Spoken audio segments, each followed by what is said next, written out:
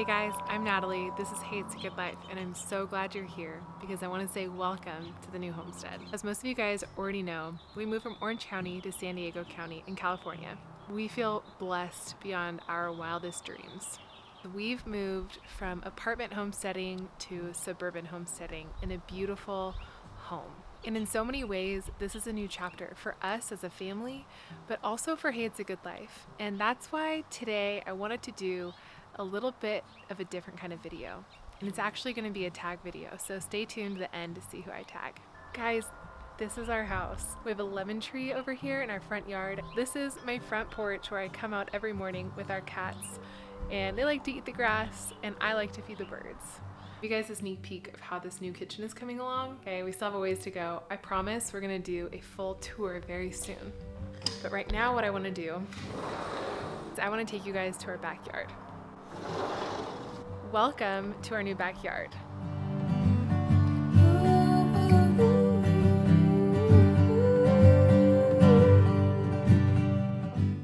So as I considered, how do we want to start this new chapter of Hey It's a Good Life? We've got a blog coming soon. We're figuring out the social media stuff. We've got so many new friends and faces here. We've got a new home and a whole new adventure that awaits us. And spring is just around the corner, and so new life, new beginnings. It just really had me thinking. And I actually filmed a whole video about our plans for the suburban homestead potager garden. Filmed it, I loved it, and then we got to the audio, and the audio was totally shot.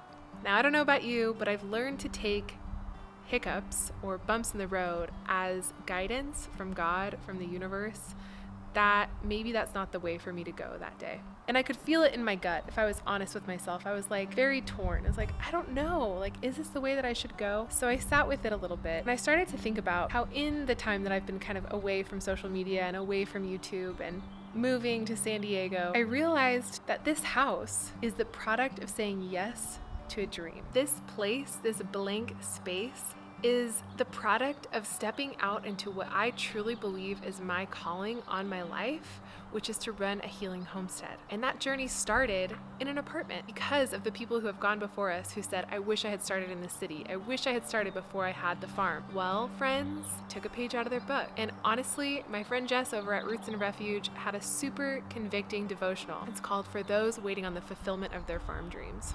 Dreams don't just happen overnight, and there is something incredibly necessary about waiting well. So I decided to take her up on that challenge, and I learned to wait well. I said yes to homesteading. I said yes to the dream that I had kind of put on the back burner, if I'm honest, and I decided to start doing what I could on our apartment patio. And boy, did my world change. I started documenting the progress. I started making friends on social media. I started finding like-minded people who shared the same passions and interests as me, which was really mind-blowing because I felt really isolated and I felt really alone, and I felt like, who else in the world is interested in this stuff? Am I just totally lame that I would like to live in the country and live a simple life and like have some land and animals and do my healing homestead thing and put my degrees to work and agriculture and love of nature and wanting the best food for my family? Like, is that really so odd? No, it's not so odd. And you guys taught me that. And I want to say thank you for that. Thank you for being my new friends here.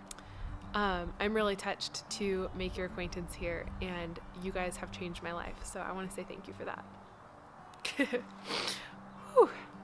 Okay, now saying yes to these dreams was not without its challenges. As many of you guys know, shortly after starting Hey It's a Good Life, really in the same month, I lost my ability to sit, walk, or stand. There was a point where my mobility was so low, I could literally only take 6 steps to the bathroom, to use the bathroom once a day. It was bad, you guys. And I haven't shared the full story on here, and maybe one day I will. But I find that really interesting, that the minute I say yes to what I believe is the calling on my life, that I get taken out. Does anybody else find that interesting?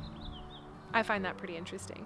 And so here's what I've come to believe about dreams. Dreams and saying yes to calling are incredibly important things in life. Having big dreams and stepping out in obedience and stepping out in faith is a big deal.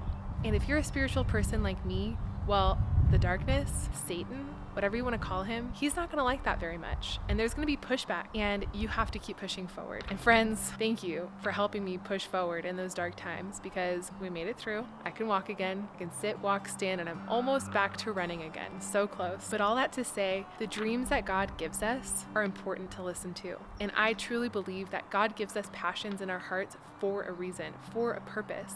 And that purpose is divine, you guys. That purpose is divine. So we stepped out and we said yes. And we started growing things in our apartment patio. And now, with a clearer vision and a clearer calling, God has blessed us with a home. Look at all this space, you guys. So much gardening is going to happen here. Over here, we're going to plant all pollinator-friendly plants. We're going to make it a total pollinator garden, and I want to actually get it certified and get my little plaque that says this is an ecological preserve, ecological oasis for pollinators. Right over here, this area is where we're going to grow a 500 square foot suburban homestead potager garden. We're gonna grow tomatoes and cucumbers and all sorts of wonderful things in this garden, you guys, and I'm so excited.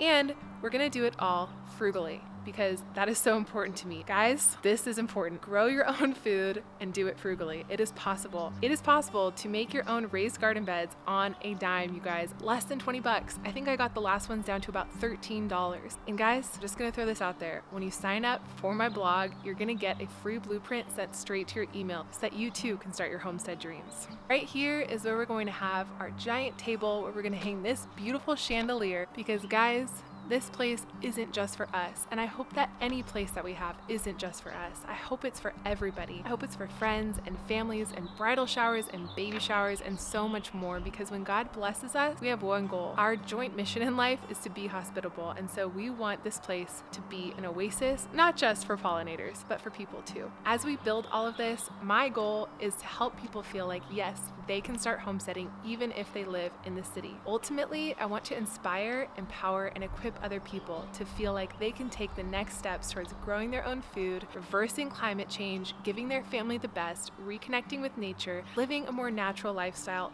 All of these things are so important. This is my dream, and I hold it close to my heart. This is going to be our rental-friendly suburban homestead, you guys. It's gonna happen, and I'm so excited to share the journey with you. By the way, if I haven't mentioned it already, it's gonna be beautiful, it's gonna be functional, and it's gonna be frugal, because you know your girl loves a good deal. I'm gonna be totally honest with you that sometimes it is very difficult to think that this will only be here for a little bit in our lives. It's difficult to think that you could pour so much work into something only to move in 1, 2, 3 years. But it doesn't matter where we go. This is all part of the journey of saying yes to the greater vision and the greater dream and the greater calling. And more than anything, I hope to leave a legacy. I hope that when the owners or the next renters get here, they say, yes, please leave all of this stuff, because this is amazing and we want to do this too. So I'm okay with that. It's hard, but I'm okay with that. So dreams are important. They mean something. And with all of that said, friends of mine, my OG crew, had some incredible success on YouTube, and I'm so happy for them. Because here's the thing, and this is my belief, when we learn to rejoice with other people in their celebrations, we bring more joy into our lives.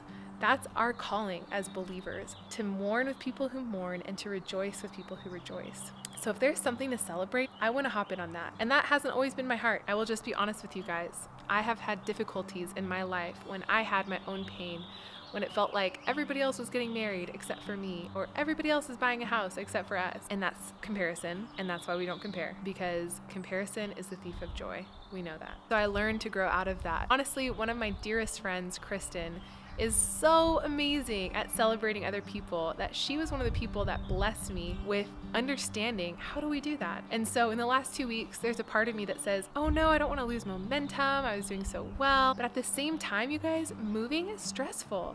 And in the meantime, why not celebrate with friends? Why not watch their dreams come to fruition and say, yes, I'm gonna be here to celebrate with you. So dreams are important. They're there for a reason. They bring purpose and a plan to our lives. And when other people's dreams start to come to fruition, well, we can have a lot of joy by joining in that with them and rooting them on and saying, I'm here for you. I'm so excited for you. I'm so pumped. I'm so jazzed. What a gift to celebrate with them and to experience more joy in our lives. So why bother saying any of this? Why is any any of this important? Well, guys, I've got a challenge for some of my new, very dear friends that I have grown to love so much. I want to challenge actually quite a few of channels. I came across a quote recently that embodies how I feel about celebrating other people. And that quote goes like this: I'm not interested in competing with anybody.